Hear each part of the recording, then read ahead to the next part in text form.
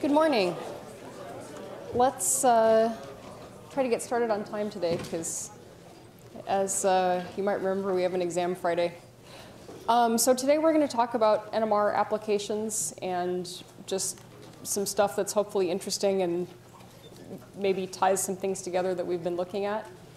And then at the end, we're going to talk a little bit about the kinds of problems that might be on the exam. But I'm happy to answer general sorts of questions about it right now if anyone has them.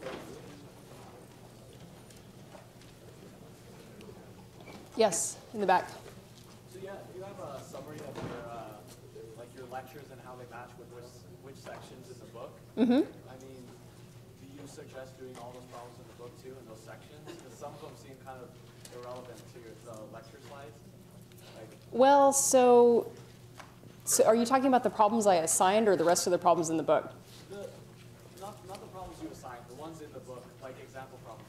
Okay, yeah, there are a bunch of example problems in the book. There are things in the book that we did not go over at all, and that's just fine. So I mean, for instance, in chapter 11, there's a whole bunch of stuff about how lasers work. And it's neat, and I hope you read it. It's, you know, it's nice for your information, but you're not going to be tested on it because we didn't cover it at all. We don't have time to do everything. So if you want extra practice problems from the book, I would say look for ones that are similar to ones I assigned or similar to things that we did in class, and then that might give you a good idea of which ones are good to do. There are definitely some that aren't going to help you with specifically the exam material. Anything else? Yeah. Mm-hmm. Can you give us the Hermite equations, polynomials, The Hermite polynomials, if you need to know them, yeah, I will. For the most part, I'm not going to give you equations, but something like that where you need a giant table of wave functions, you're not expected to know that. I will say if if you need to pull out your Chem 1 notes and go over molecular orbitals of diatomic molecules and remember which way the sigma and pi orbitals go in energy for different diatomic molecules, this is a good time to review that. There was another question over here. We don't need to draw like molecular orbital diagrams, right? Where did you get that idea? Where did you get the idea that you don't need to draw molecular orbital diagrams? I'm asking you, like, do we need to know how to do that in the exam? Yeah, I just said if you need to review that, make sure you go review it before the exam. So I mean, the exam question is not going to be draw the molecular orbital diagram of fluorine, but in order to come up with term symbols for diatomic molecules, you're going to need to know things like the symmetries of the different molecular orbitals. And so I'm just recommending that's a good thing to review if you don't remember. Yes? That's one of the, so for the term symbols, Mm-hmm. oxygen, so oxygen is paramagnetic, right? Yep. In one of them, it's the same electron configuration, but the term symbol is different. Yep. I was wondering why one of them is a negative and one of them is a positive. And I know it has to do with the symmetry of the orbitals, whether they, the parity. So, but for the positive, I'm not sure why. Well, so plus and minus. So I think a lot of this I'm going to, the really specific questions I'm going to defer to office hours and the review session tonight. Okay. But the plus and minus refers to, that I can answer quickly. It refers to the symmetry about a reflection plane that's through the internuclear axis. So remember, G and U is whether it's even and odd with respect to inversion. And then plus and minus is like you have your two nuclei, and then there's a plane going, containing the internuclear axis, and you reflect it top to bottom there. And if you get the same thing, it's plus, and if you get a negative sign, it's minus. So that's how you tell that. And so, if you can remember all this stuff and do it in your head, and you get the right answer, that's fantastic. But if you don't remember, whether these molecular orbitals are G and U off the top of your head, you might need to draw the picture and look at it. And so you might want to make sure that you can do that relatively quickly. You don't have to get credit, but that's one really good way to figure it out. And also, the more of your work you show, the more partial credit you'll get if you happen to make a mistake. Other things I should mention The rules are the same as last time. You get a cheat sheet.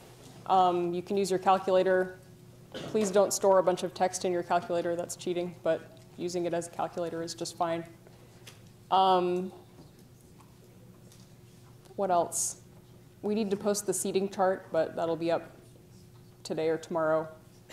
Everybody did a pretty good job last time about getting in and getting seated. Please try to do it even more efficiently this time. The exam is kind of long again, so no, this is good actually, I swear, because if I don't test, I do it on purpose. I'd rather have it be a little long so that everyone runs out of time rather than have to be more selective about what to put on it, because it's a more effective measure of what everybody knows.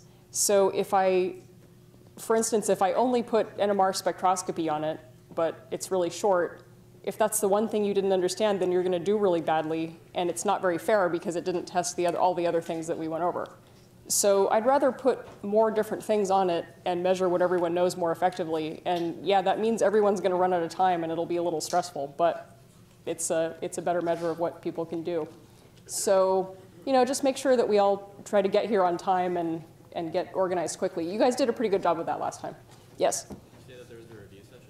There is a review session. John, Mark, and Jerry are doing that, and it's tonight, and it starts at 8 o'clock. And what room is it in, you guys? I don't remember. 104 Roland? Okay, good. All right, so any other general kinds of questions about the exam? It's going to cover rotational and vibrational spectroscopy, things like interpreting spectra. So we didn't do all of that before we cut off for the end of the material for midterm 1. There will be selection rules. How do you know which transitions happen and which ones don't? You'll have to calculate, or at least write down, Frank-Condon factors for electronic transitions. There will be some things like looking at a spectrum and inferring what the energy level diagram of the system looks like, and vice versa. Stuff like that. You need to know about NMR, both in terms of looking at matrices for the angular momentum operators, and also, so the quantum mechanical representation of NMR on a pretty basic level. We haven't gotten that far into it, but there is going to be a little bit. And also being able to draw NMR spectra that are taken under various conditions. Question? When do we use the transition dipole, and when do we use the Frank-Condon factor? Okay, so that's a good question. So I wrote an unclear question on this. So the transition, when you're using the transition dipole, that's just telling us, okay, is this transition allowed or not? It's a yes or no question. Just, are we going to see a signal? Yes or no, that's it. The Frank-Condon factor tells us something about the amplitude of the signal that we're going to see. And so, you could also get from the Frank-Condon factor that the amplitude of that signal is going to be 0 because the states have 0 overlap. But it will also, if it's not 0, that will give us an actual number for the intensity of the spectrum. So I will try to be extremely clear about what I'm asking for in those kinds of questions. Again, for this exam, I recommend reading the directions really carefully, because there are a lot of things where I have set things up a certain way to try to save you time. So it is long, but there are things that could take even more time if you don't follow the directions. So please do, if you don't understand them, feel free to ask us. The worst case scenario is we're going to say, sorry, I'm not going to answer that question right now, but you can ask. I'd rather have everybody understand what's going on than not. Okay, so is that it? Should we? All right, one more. How do we ask in the process of taking the exam? Can we just raise our hands and wait till? Yeah, just raise your hand. I mean, we're pretty good at looking around and catching people's questions. We can't have everybody getting up and running around, so please just raise your hand and stay in your seat, and we'll come around and talk to you.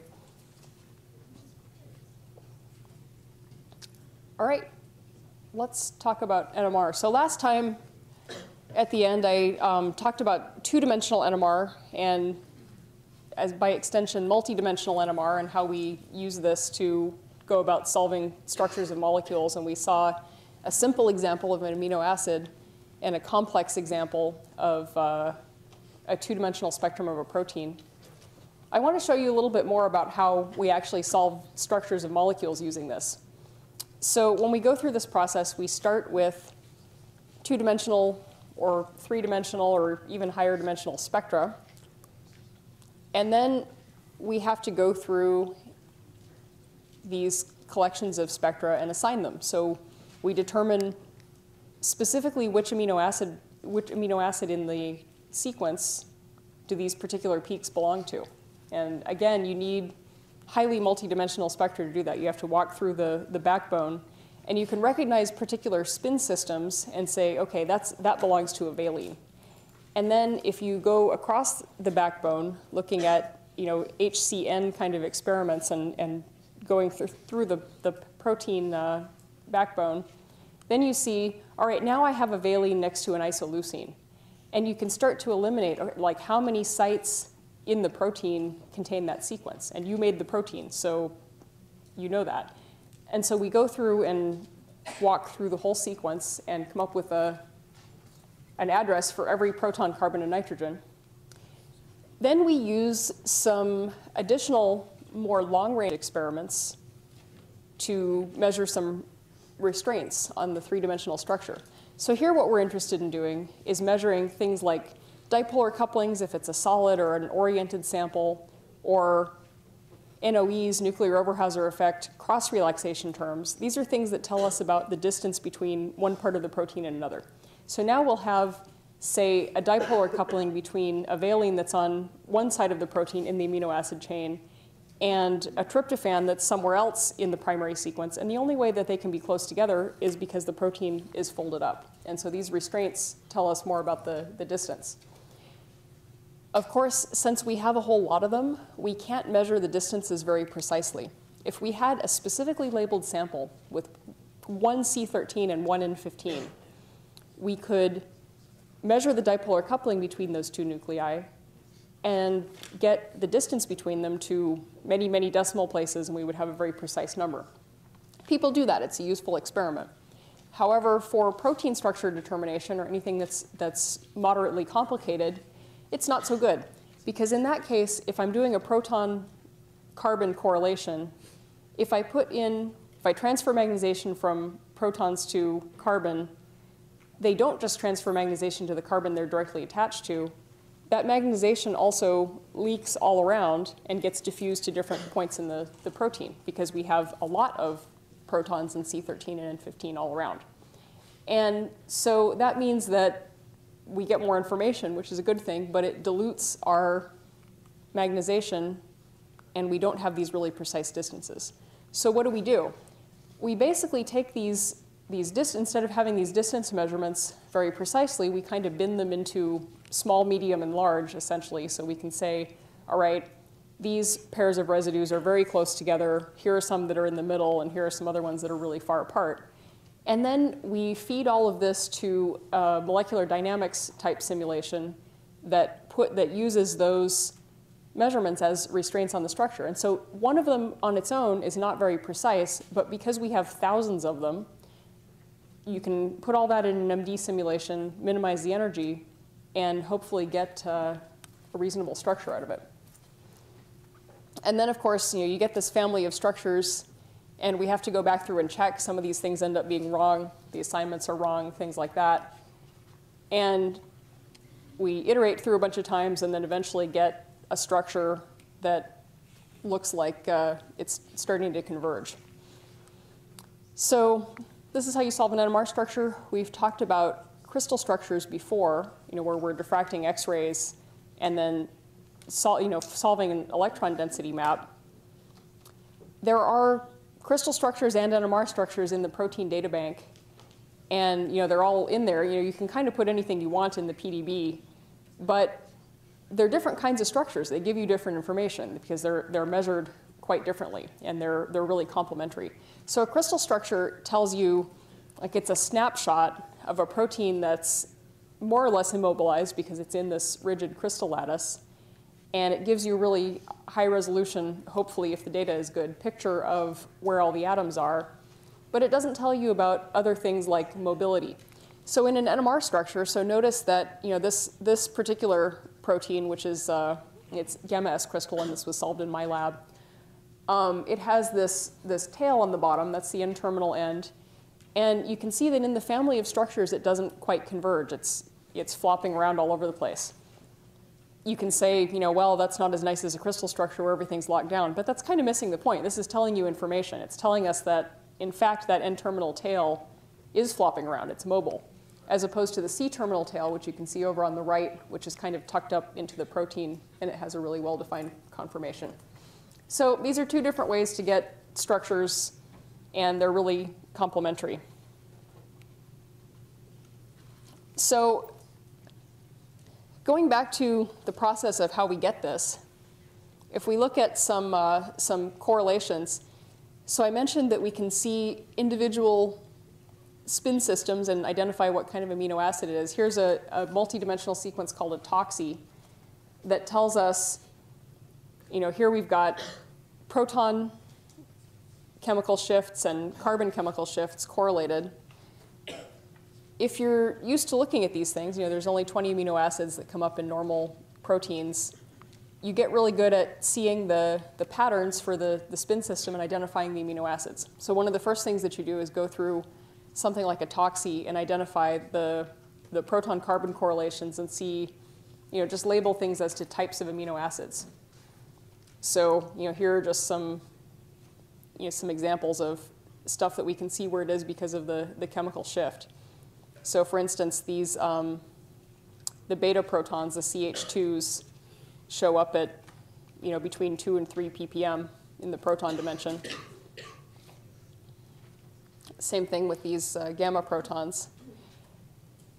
And then we can walk through the backbone. So now each of these slices is from a 3-dimensional spectra. So we've got proton and carbon chemical shift again, and we're going through the backbone. And each of these lines that I'm drawing is a correlation between amino acids that are next to each other in sequence. And so we know exactly what's next to what. And remember, we make the protein, so we know the primary sequence. If you took a protein of unknown sequence and gave it to an NMR spectroscopist and said, here, solve the structure, we would have a really hard time. It's not something you can typically do. All right, so here's an example of a structure that was solved using this kind of technique, with some representative data.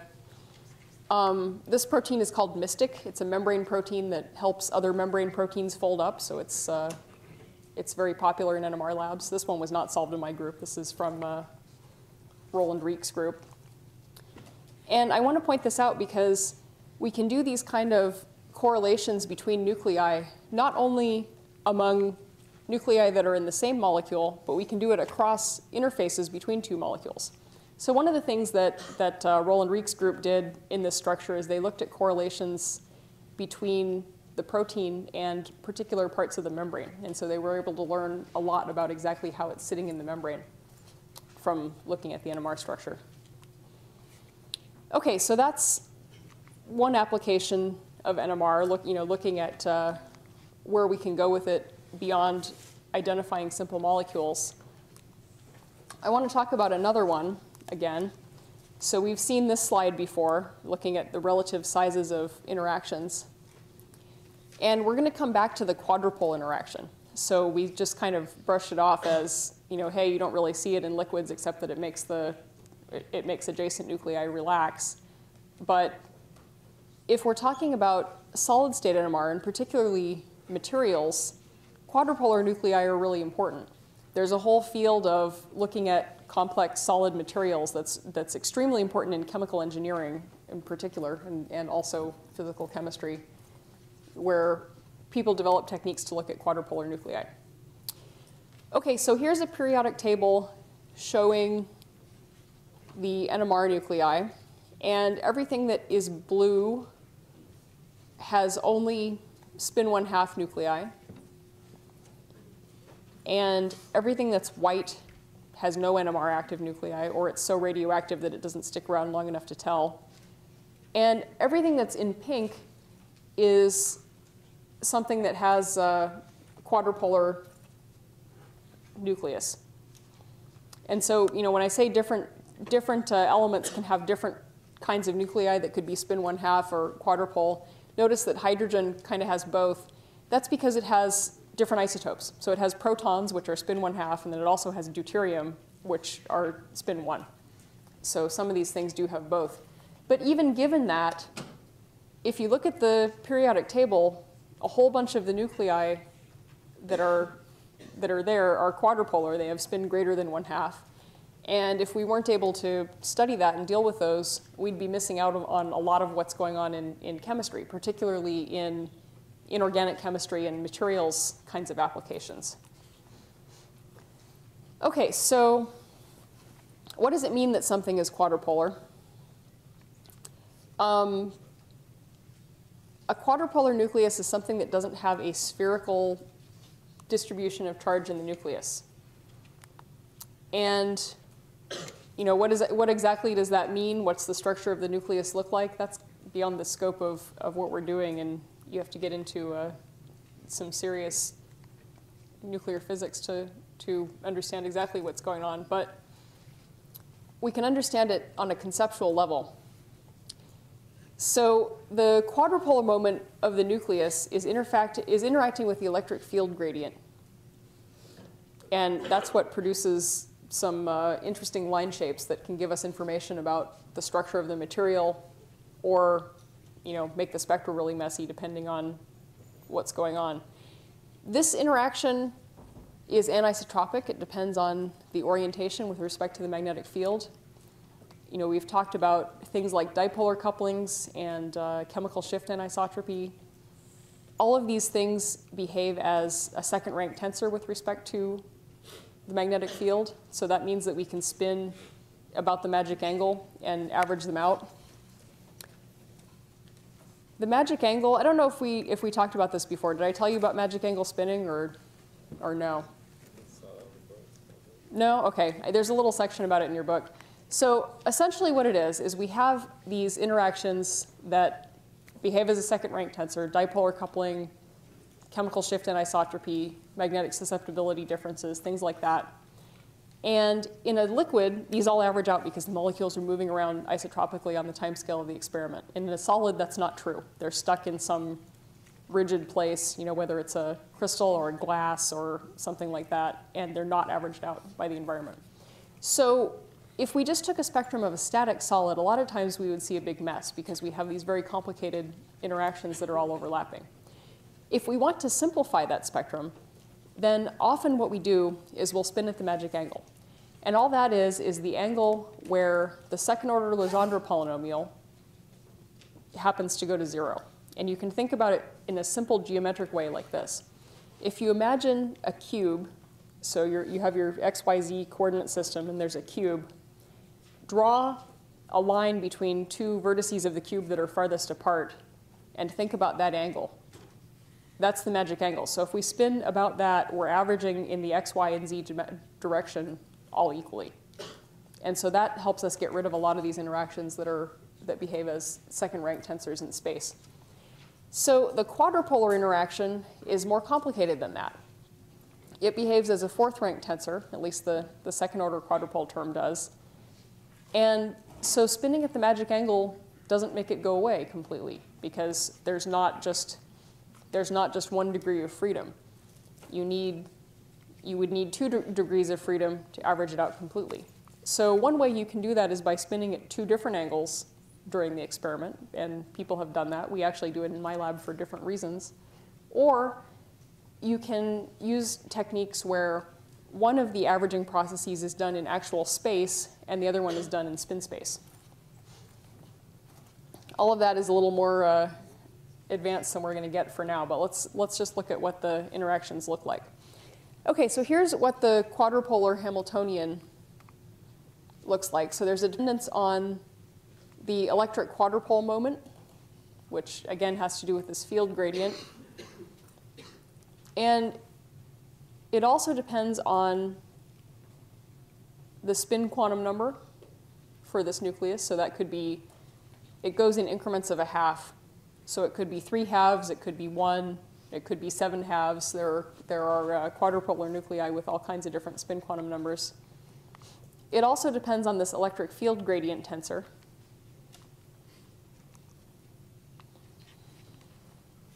And so here's what we get for something like a spin 1 nucleus. So instead of just having two possible levels of, two possible values for the spin angular momentum, we can have, for a spin 1/2, we have plus or minus 1/2, and we interpret that as up or down relative to the magnetic field. If we have a spin 1, that has these 3 states with m sub L values of 1, 0, and minus 1. And so that means that when we look at its NMR spectrum, if we just have one nucleus and it's a spin 1, it's going to give us a doublet because it has these 2 possible transitions.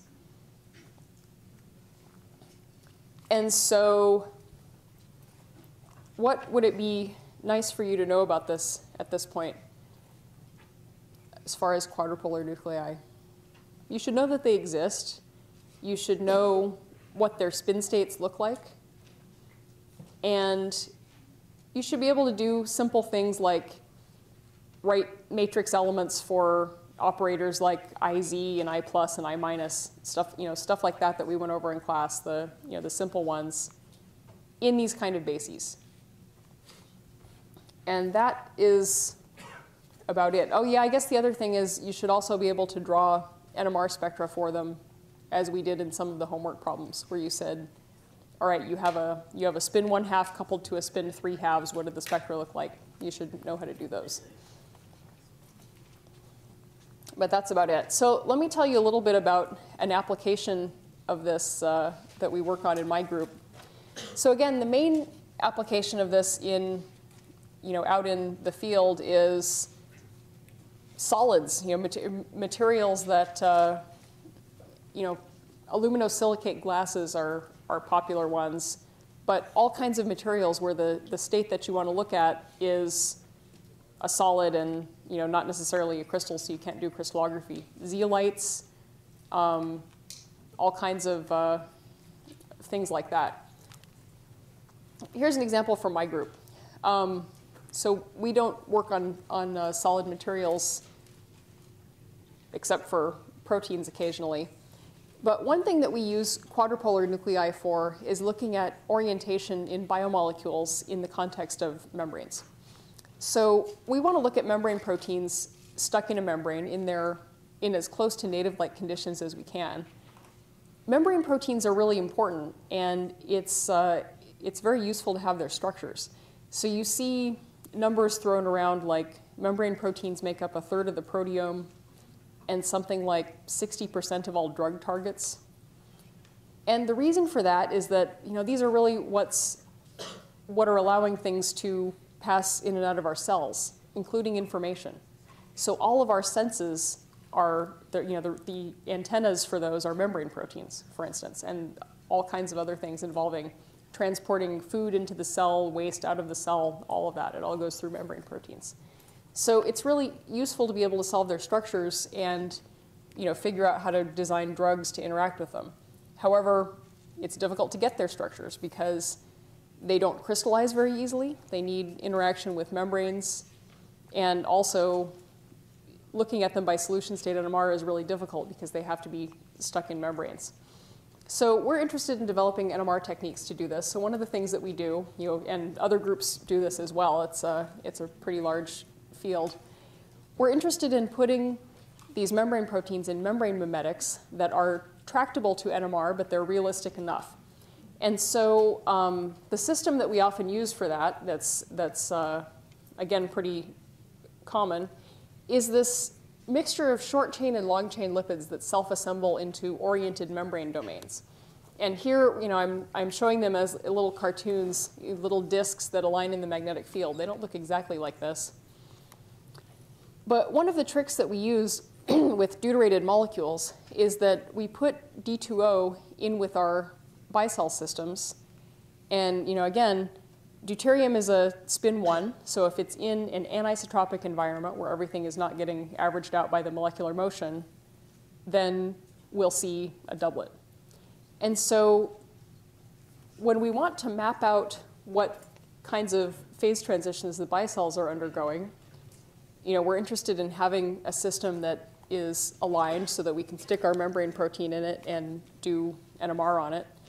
If you look at this cartoon, again, they don't look exactly like that, but the important part is if you have these mixtures at low concentration, we get tiny little micelles that are no good because the protein won't fit in there in its native conformation. And if we get all the way up to high temperature, we have large vesicles, which are, again, no good because they're heterogeneous. We're not going to see a good alignment of our sample. Each protein isn't going to be in the same environment. And in between, we get these oriented systems that are useful for looking at the protein structure.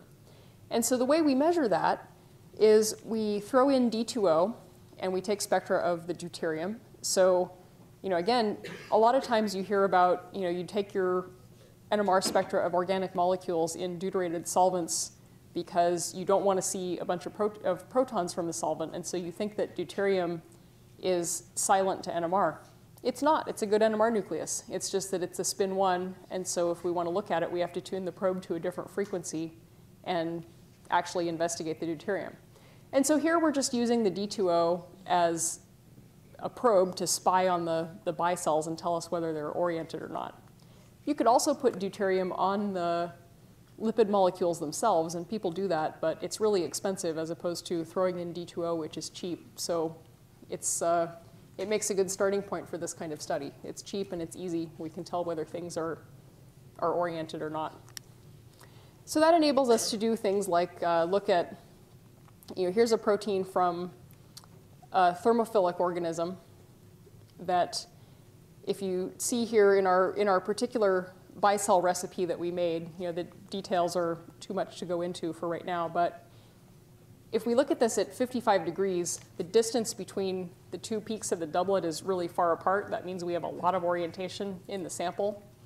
And that enables us to look at this thermophilic protein at a temperature that's close to its operative temperature, which is important. We want to be able to study these things at the temperature where they're actually active. Okay, so I pronounce us done with NMR. And so basically, that's everything that, that we need to know for the second midterm. Give me a second to get the document camera thing set up, and let's talk a little bit about some of the kinds of problems that there might be.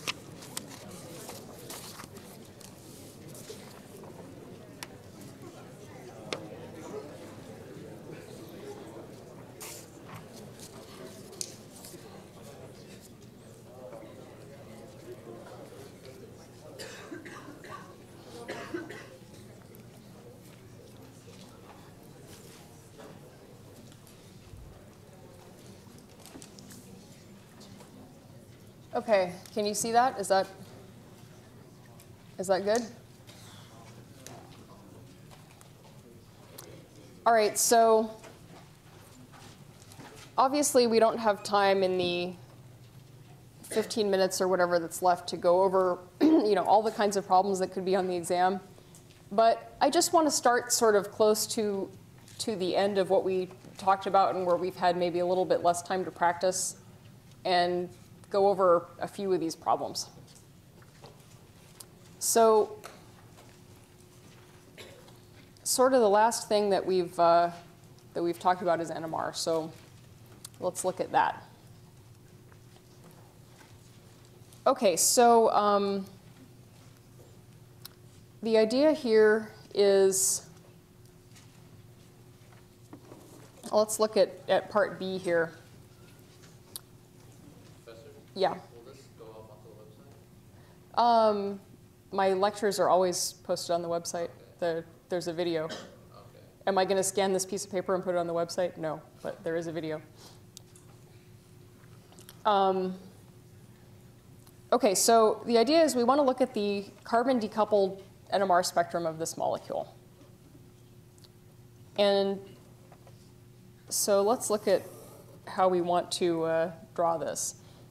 So it's a proton spectrum, so the first thing you want to do is label your axis. So chemical shift, proton, ppm. 0 goes over here, and it's going to end around 12. That's an important part of the problem. Things that you should be worried about when you're predicting the NMR spectrum of a compound. One is, how many protons are there that are non-equivalent?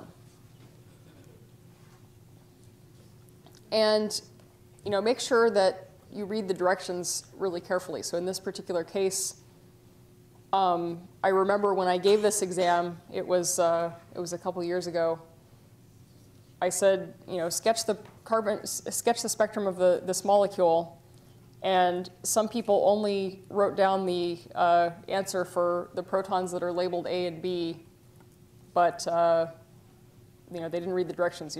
In this case, it was draw the whole thing. So just make sure you're actually following what the question is asking for. Okay, so how many protons do we have that are inequivalent? What do you think? How many different kinds of them do we have? Yeah, so we've got these guys and this one. And what do you think? Are this one and that one equivalent? No, right, because of symmetry. Okay, so the next thing that we want to worry about is the chemical shift.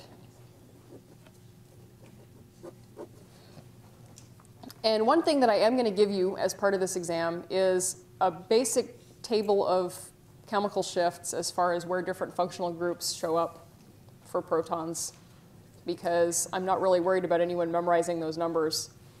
I'm also just I'm going to roughly stick them in at this point.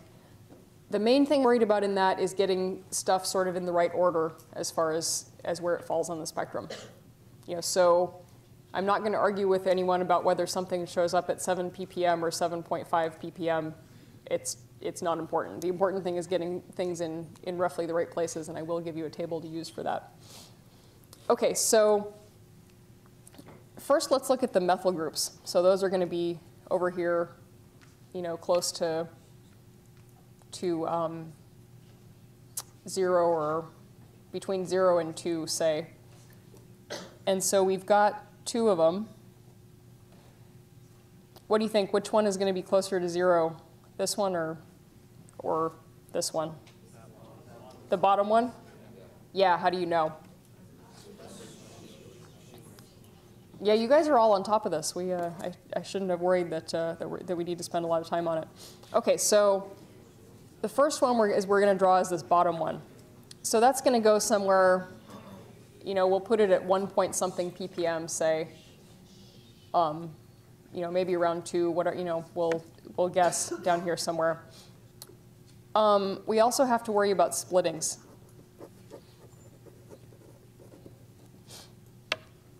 Okay, so what is the signal of that going to look like? Is it going to be a singlet or a doublet or a triplet or what?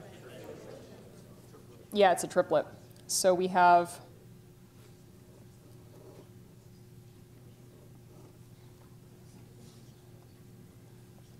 all right, so we called those A and B. I'm going to call this C, D, E, F. Yes, that's arbitrary, but that's fine. Okay, so this is E. Now how about our other methyl group here, B? So we already said it shows up a little bit farther to the left than the other one. What does its signal look like? Yep, it's a singlet because it is not split by anything. Okay, so then the next thing, we have some aliphatic proton here. So that's the CH2. And that's split by its neighbor, the methyl group. So it's going to be a quartet. And that's, in here somewhere. And again, this is sort of the level of, care that I expect with the, with exactly where you put the chemical shift. Questions? Professor, how's the CH2 less deshielded than the OCH3? Like it's more towards downfield. You are so right. I was not thinking of those things altogether. So yeah, these are issues you can have. But again, I'm going to give you a table of that, so it'll be hopefully easier to keep track of. Yes? Sorry, another small question.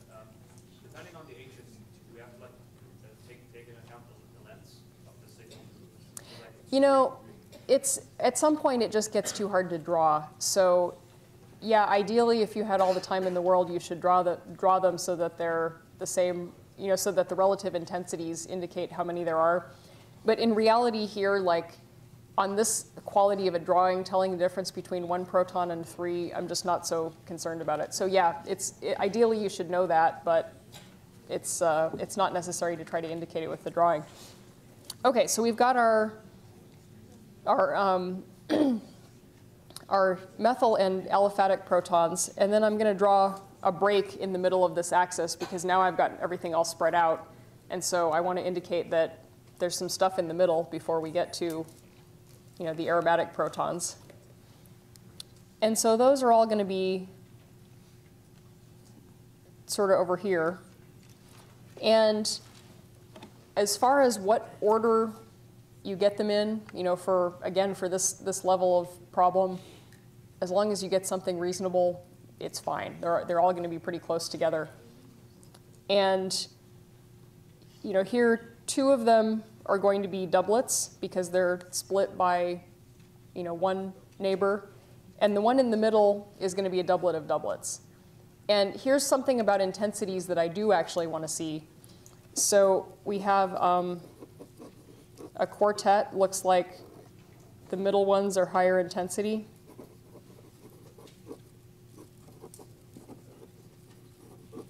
And a doublet of doublets has all of them the same height. And so I would like to see that as, crude as the drawing is going to be, I'd like to see that you understand that. And so I just wanted to go through this to show, I know these problems where you have to draw something are kind of hard. I want to show sort of what level of detail I expect and, what kinds of things are not necessarily going to really count against you at this point, because I know you have a finite amount of time and you can't do everything in the time constraints. So I'm worried about, do you get it roughly in the right place as far as chemical shift? You're going to have a table and getting the splitting patterns right. Question? Well, I was just wondering, how did you know whether that proton would be a triplet or a doublet of doublets? Well, so a doublet of doublets means it's split by 1 neighbor over here and then another neighbor over here. So it's split by 2 non-equivalent protons. If it's a quartet, then it's split by 3 equivalent protons. Yeah, so it's a different effect. Yes? So if this molecule was symmetrical through like the HBr axis, those 2 protons would be identical and then it would be a triplet. Yep. So that is true. If it were identical, then it would have 2 identical neighbors. Okay, so now let's look at the next one. Okay, so we said explain the splitting pattern of the resonance of proton A. So proton A, we said, is a doublet of doublet. And then the question is, don't just describe it, explain the physical reason for the effect. So just describing it would be, you write down, it's a doublet of doublets. Okay, but that doesn't say that you understand exactly what's going on. So you would need to say something like, it's split by two non-equivalent neighbors. And even better if you mention that the reason for the splitting is that either one, its neighbors can be either up or down, and that adds to or subtracts from the main magnetic field. So this is definitely the kind of stuff that you might see come up. Let's see, what else do we have in relationship to this? I might also ask you about things like, here I mentioned that we are quickly running out of time. I had a huge plan for all the examples that we could go over, and of course this stuff always takes longer than I thought. So we'll have to do some of that in office hours, and maybe I'll share some of it with the TAs to use at the review session as well. Okay, so we also have, we don't have time to do the whole thing, but let's just talk through it a little bit. This last question, sketch the A and X NMR spectra for an AX2 spin system where A is a spin 1, X is a spin 1/2, and the J coupling is 25 hertz. So, okay, so what this should tell you is that, they're called A and X.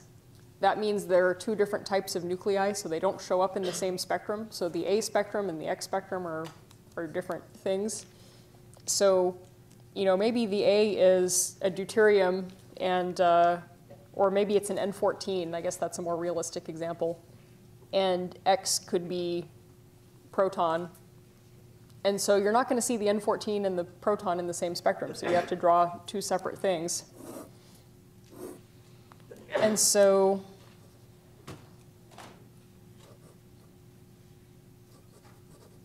here's our axis. I didn't tell you what nucleus this is, so you can't get too excited about the actual values.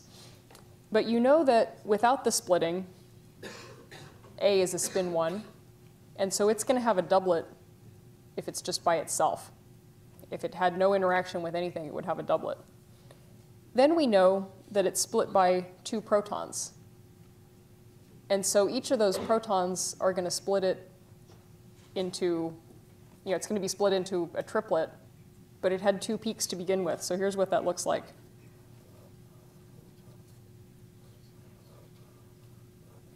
It's a doublet of triplets. And the J coupling is 25 hertz. So that's this distance between them. And I will let you figure out the second part of the problem. How do you draw the proton spectrum when it's split by that spin 1?